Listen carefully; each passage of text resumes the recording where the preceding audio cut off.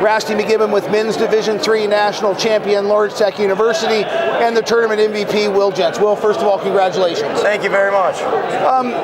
Men's 3, a little different than men's 1, which championship's going to be taking place, and you guys have to go through pool play. Tell me about the battle it is to emerge out of pool play before you even get into semis and finals.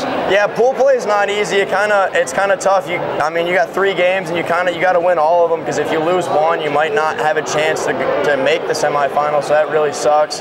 We won the first 2, and we came into the 3rd game knowing we didn't need to win the game. All we needed to do is tie or win, and we ended up with a tie, and we moved on.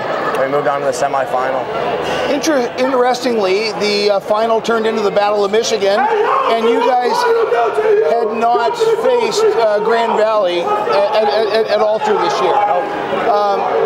Tell me a little bit about how, before the game even started, you thought you matched up with Grand Valley. I thought we matched up pretty good with Grand Valley. We had our grind line, we had it on their first line pretty much the whole game, and from there we kind of just wanted to take away their top line off the board, and then from there we just let our top lines play against their 2nd, 3rd, and 4th lines, and we wanted that matchup, and we thought we could use our speed to beat their defense and forwards if we had those lines up that we wanted. You definitely seem to dominate in terms of speed. Really, I would say that their offense seemed to be generate with the man advantage. Yeah. In them getting their 2 goals. How important was it to limit the extra man opportunity for them?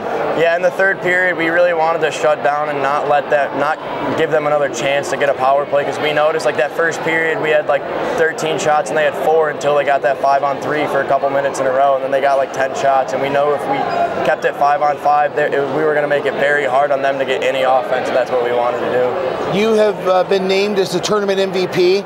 Tell me about your personal success that you've had at this 2024 National Championship. I mean, I'm pretty glad, but I mean, I'm just more glad for the team and everyone itself. I mean, it's a good personal accomplishment, but it means a hell of a lot more to win a national championship, and that's all that really mattered for us, and that's what I'm glad that we came out here and we accomplished. How are you able to put into perspective winning a championship with this exact group of guys? I honestly cannot imagine a better group of guys. We have 40 plus guys on our team, and I love all of our brothers. We are an amazing tight group, and I can't imagine doing it with anyone other than these guys right here. We are so close, and I love all of them. It was an amazing season, and I'm just excited for another one coming up next year. Tell me about the special preparation from your coaching staff that went into today's game.